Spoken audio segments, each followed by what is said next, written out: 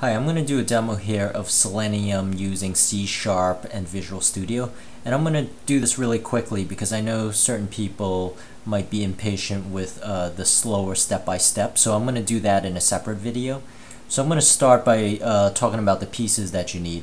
So the first thing you need is you'll need to download the Firefox plugin, Selenium IDE, from seleniumhq.com. So once you do that, you could actually record scripts. And when you record scripts, you could actually export the scripts as C# code. So that's the first step. The second step is you have to download NUnit. And once you download NUnit, you can run the test through the code in Visual Studio. The third thing you need is you need the Selenium server, which is a Java jar file that you could run using Java. So the command line for that will be running Java through the command line. So java-jar and then the jar file and then the port. So it runs an HTTP server on that port. So those are the three things you need, and then the code, Visual Studio here.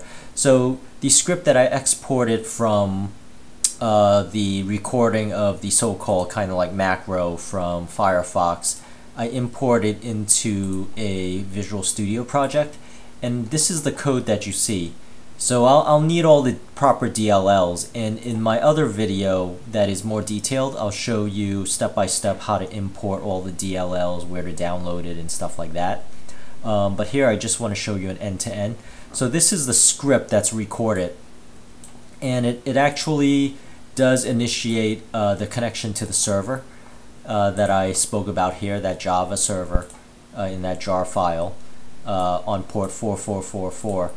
And then it does the browser stuff, which is, sending keys. So the macro that I recorded is going to simulate creating a Google email account, but it actually won't do it because of the kind of, are you a robot, doing the reading of the GIF file for the numeric numbers. So I'm going to compile it here, and I'm going to run my NUnit.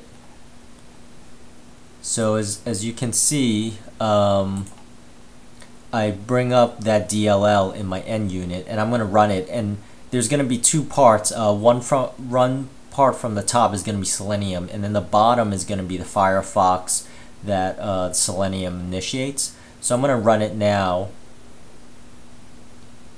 and you'll see that it brought up Selenium. And the bottom here, it's navigating. So at the bottom, let me move this out of the way. You see it typed in a bunch of stuff. And then it's going to try to push submit, and then it's going to navigate to another page. So that's the other page that it navigated to. And all this happens really fast. I actually put in sleeps in here so you could actually see it. But what I'm going to do is I'm actually going to uncomment this and recompile so you could see it full screen. I'm going to maximize the screen, as you can see. So let me rebuild. And again, I'm just doing a quickie here. In another video, I'll actually be doing the WebDriver method instead of the remote control method, and doing a comparison. And okay, so I'm going to run it now, and it's going to maximize the screen so you could see better. So it's going to initiate Selenium there, and it maximized the screen, and I guess I'm sort of in the way with the NUnit. There.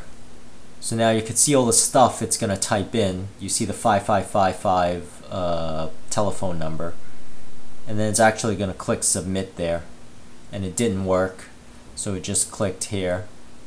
So that was actually the macro that I recorded. So there you go. That's an end-to-end of a demo for Selenium. And I'm going to post another video that's going to be a slow step-by-step of what to download, and how to import the file, and how to run a test and all of that. So, alright, thank you for watching for now.